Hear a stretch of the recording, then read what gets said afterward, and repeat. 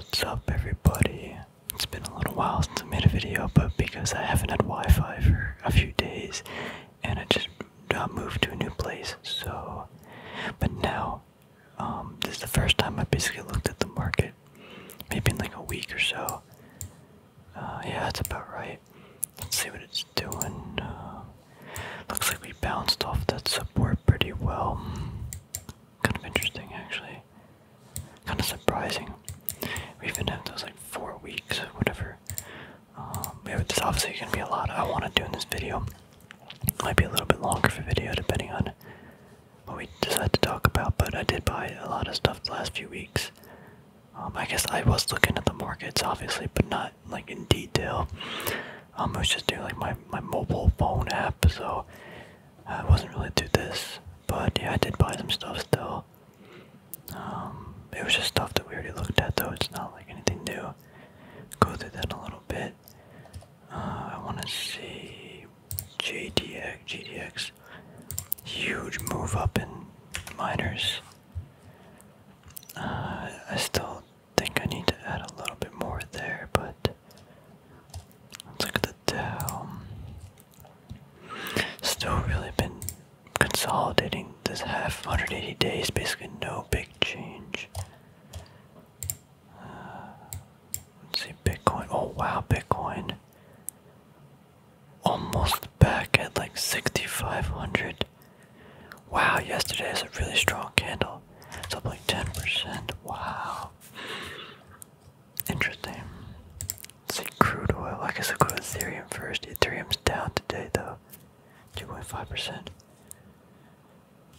We're getting these like lower highs though, you see that? Interesting. Crude oil had a pretty good week last week.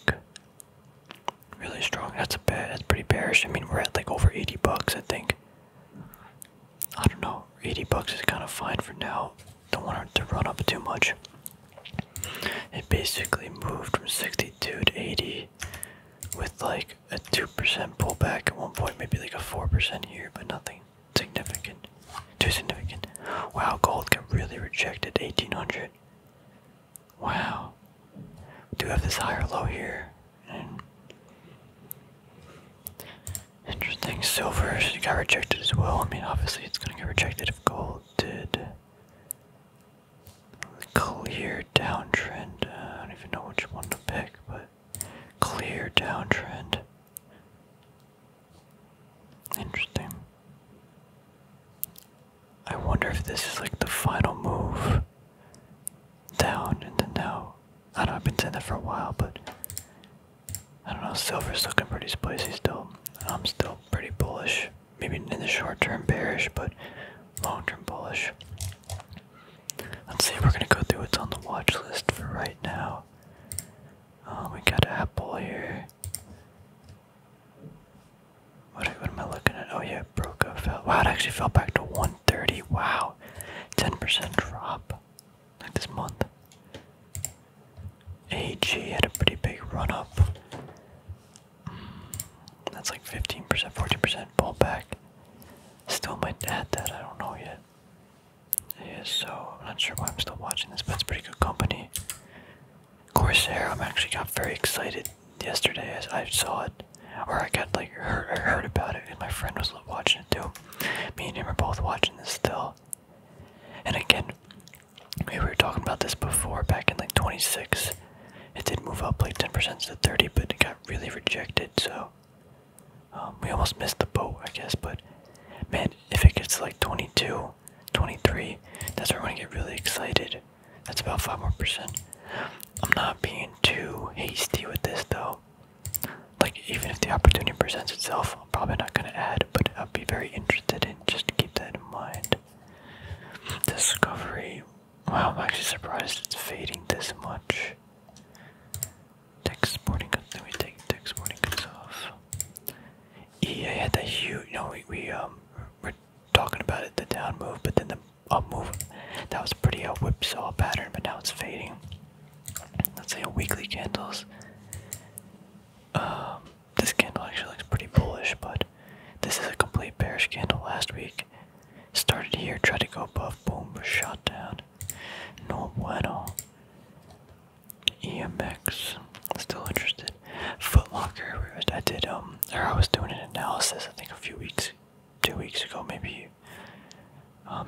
ago, I don't know. Just I was looking on Yahoo Finance and stuff. I guess this was 2 weeks ago. This seems to be a pretty good company, to be honest. I don't want to be that guy, but it seems to be a pretty good company. Maybe I'll do an analysis on that soon. Barrick Gold, Google. Yeah, that's a pretty big dip. HP, I was watching. This is a couple weeks ago. I don't remember why, but HPQ also. Logitech. Ooh, I did say I was really interested in buying this, and I still am. I don't want to be too hasty with this though. I mean, it's at a pretty good buy for me fundamentally right now. Technically though, kind of want to see what happens around these levels, but looking below 80 though would be nice. It's still gonna fall a decent amount. But the earnings are next week, next week. I do like what they did this earnings actually. With their free cash flow, they have more inventory this whole quarter. It fell 25%. Yeah, look at that RSI too. I mean, I'm not a big RSI dude, but it's just so low. I just think this got hit way too hard. Yeah. I would be more interested below 80 bucks, but are we gonna get that? I don't know. Kinda don't want to miss it, but I don't want to be hasty either. I'm still watching MO, but I don't know why. So I'm probably gonna end up buying a REIT soon. Did some analysis a couple weeks ago, like just on my own time. Oh, and Stag seem to be the companies I'm interested in. However, I don't know. I feel like they just need to pull back a little bit. This pullback was okay, but I'm kind of looking on like a bigger time frame. I'm okay waiting though a little bit. Like the valuations to me don't seem that good, to be honest. That's why kind of chilling. But oh, we didn't see QQQ dropped down to this trend line, but caught it before. Pretty bullish. Although on these jumps in price, a lot less volume. A lot more volume on these red days. I mean, obviously going down into the move, but Stag is like a industrial REIT. I think it looked pretty spicy, to be honest, but again, the valuation isn't there for me. Even on like a technical level, like these are monthly candles, like we're just boom shooting out, but I think right now I've been buying too much. Yeah, so what have I been buying? Obviously, one more thing, sorry, uranium. Wow, we had that pullback. Boom. Crazy. CCJ was up 6% today. I did not add to this at all. I thought we were going to see a little bit lower, but I think 20 bucks is where I was interested. I didn't get it here because, what day was that? I don't know, but I just was not at my computer those days. Maybe I was. No, that's a lie. 22nd. Yeah, I was there. I guess I just didn't. I thought it would consolidate a little bit more. I didn't think it'd jump back up another like 10%, but we got a decent position, I guess. Papa. So let's go through the portfolio a little bit. Papa. Man, this thing shot up. Well, 16% when they heard like Charlie Munger like buying Papa or something. I didn't buy any more. I'm still down a good amount. Disney fell today, but not really doing too much overall. Until I did buy, I've been buying, I think the last couple weeks I've been buying a few shares every week. But now the position's still pretty small relative to the portfolio, but really want this to get bigger, but I do want to see like below 50 or at least at 50. But man, people are buying this, so I think I gotta get a full position soon, or at least a larger percentage of the portfolio. KL, kind of doing some crazy stuff, but now we're finally in the green in KL. Average price 43.50 basically, so about that line. Finally, Lockheed kind of had a nice bounce. I literally bought like right down here. I don't know if it was that day, but it was one of these 3 days because literally it hit that trend line, just bounced. So all the fundamentals lined up, technicals did too. I mean, my average cost is still 371. So I mean, I was down like 10% almost, but now I was down averaged it to 371. So yeah, basically doubled the position. But yeah, the technicals played out, so fundamentals still are the same. Mags pretty much all over the place. I did add down here. My average, oh wow, my average price is $17.99 now. It was like $18.40, maybe $18.50, I don't know. But we got it down a little bit, not much, but a little bit. 3M, man, nothing really. Northrop Grumman, I don't know what happened this last month, but up about 10%. Pretty cool. I was thinking about liquidating this though, because I have one share. I just wanted a piece of the company. But like now I'm looking at it, like I have Lockheed. This thing did run up. I mean, I'm not gonna make a lot of money off of it, but it's just like, do I really need to do the same, or like same, different company but same sector space? You know, I don't know. Smith and Weston, I did not add, but I'm getting interested. I would like to see, I think I did add back here though, but I think we talked about that. I do want to see like 20 bucks. They're moving their plant from Massachusetts to Tennessee in 2023. It's gonna cost about 120 million, which is like 10% of their market cap. Like right now they're like $1 billion company, but I don't know. I just think that's even a better move. Like long term, I think this company that's 125 million. Sorry to relocate. Yeah. Verizon, I did a lot of buying. Average price now is 54.48. Literally bought this candle this day. I think one of these days too. Yeah. I mean, this just seems like a buy. Dividend yield is about 5%. Although this candle is very bearish, and then the following day is even more bearish. Do have earnings in 2 days. We will see. But I think long term, like, I think on a monthly candle this should hold. Technically wise, it should not fall below 50, just from a technical point of view. If it does, that's really, really bad. But I still think the fundamentals of the company are fine. I'm fine with the 5%. Right now I think I'm like a 4.8 yield on Verizon. They increase it about 2%, 3% every year. Not the best, but it's okay. And it's about their payout ratio is anywhere from 50 to 60% of their free cash flow. That's perfectly fine to me. The only problem I have with this company is they have a lot of debt. A pretty absurd amount of debt. But yeah, other than that, that's the main thing I don't like. But everything else seems pretty good. So Walgreens had earnings too. They did pretty well, I guess. I don't know. Jumped. I didn't read the earnings report. I didn't have time. Was that Friday? Saturday? Yeah. On Friday, it shot up like 5-6%. So pretty good. But now it basically sold right back off. I mean, one interesting thing. This company, when I did my analysis, I was using Yahoo Finance, and Yahoo Finance has an error in it. 2020, they used the debt. The debt numbers is wrong. When I went to their website, their debt is a lot, or their SEC filing, their debt is actually a lot less than what Yahoo Finance displays, basically. I don't know why exactly that is, but they just use a different number. Same thing with Foot Locker. When I looked at Foot Locker's SEC filings or earnings report, whatever, they have like basically no debt, but Yahoo Finance includes like the leasing or something with the debt for some reason, and it gives it a very different number. So just something to keep an eye out. Like, those websites sometimes aren't the best, and I did use that website. This is actually interesting too. I just realized they increased their dividend. Oh no, they cut it by like 5 cents here, but then they increased it like a whole penny here. That's like what, like a 2%? Nothing really, but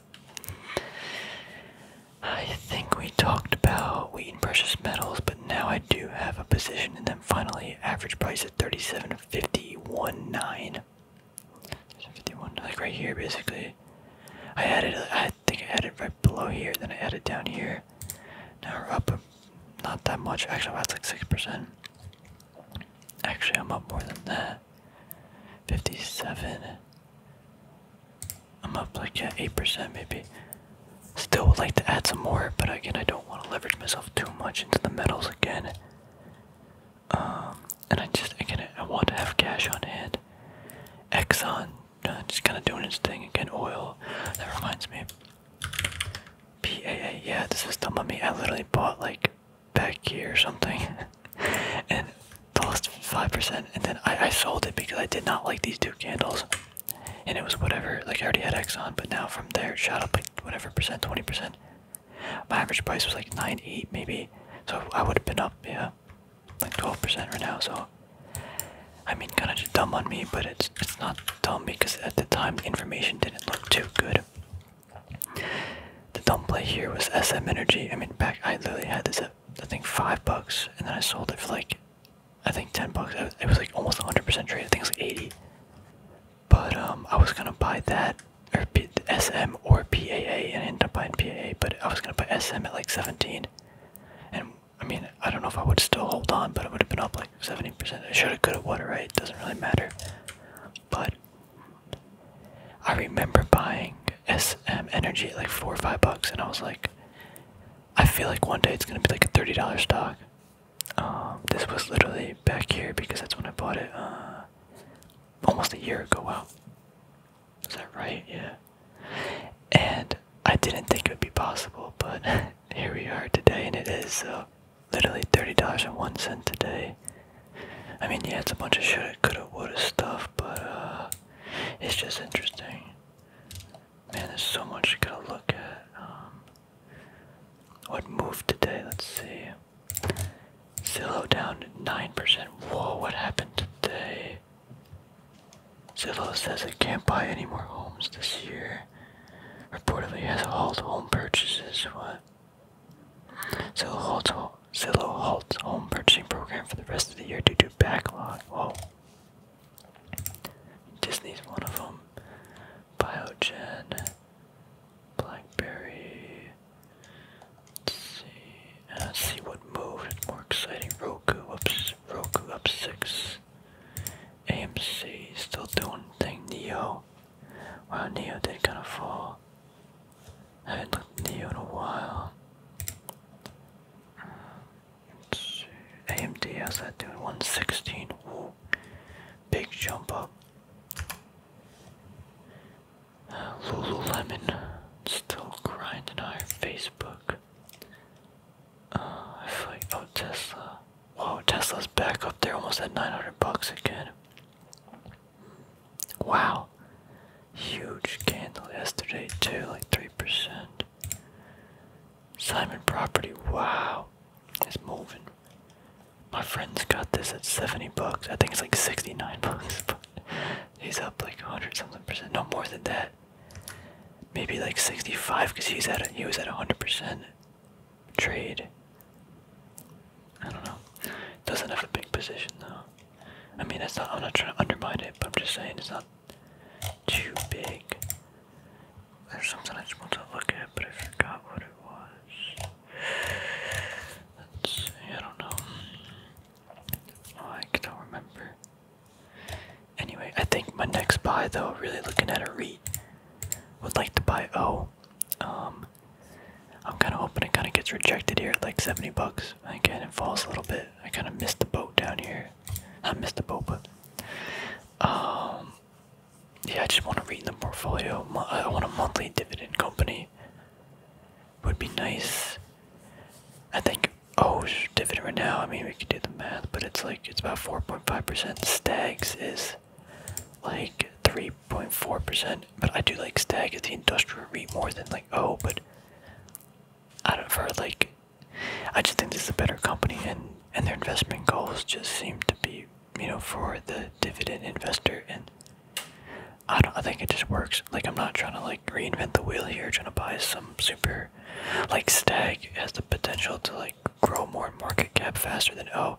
I think Stag is like 5 or maybe 10. No, I think it's a $5 billion company.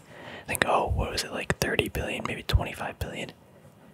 So probably not gonna grow that much, but it's like, does it really matter? I just want it for the monthly dividend, and over, let's say, 10-20 years, or yeah, I guess that's 10-20 years, like that should be fine.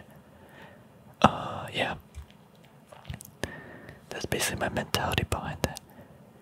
But anyway, I'm gonna wrap this video up. I'm gonna try, definitely gonna be doing more videos now that everything's kind of settled. So look out for those. But gonna probably do some more like face videos and chat that way. I think the screen's okay. But definitely that last video we made, that got a lot of, I guess, positive feedback. So that's good to like know, just from a creator point of view, that everybody not everybody, but a lot of people enjoyed it. Like a lot of people got like 40 likes. That's a lot of likes for my video. Anyway, thanks for watching, everybody. I guess now that I think about it, I could always do like a dual screen, like a quarter of the video is my face. I mean, I'm not saying my face is special at all. I'm just saying it just adds a little bit of elements to the ASMR video, as opposed to a black screen with some charts. So, anyway, thanks for watching, everybody. Hopefully you enjoyed the video, and take care. I'll talk to you all real soon.